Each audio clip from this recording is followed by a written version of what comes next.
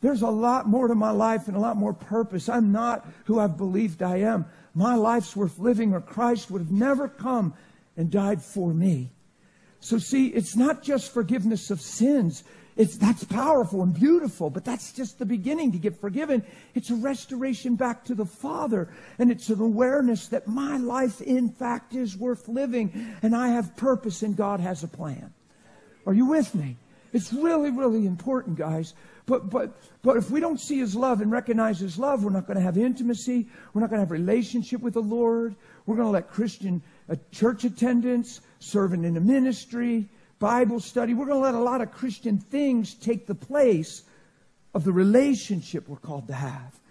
So we're going to get tricked into just doing Christian things, believing that's what Christian is, instead of living in Christ, getting your identity through Christ.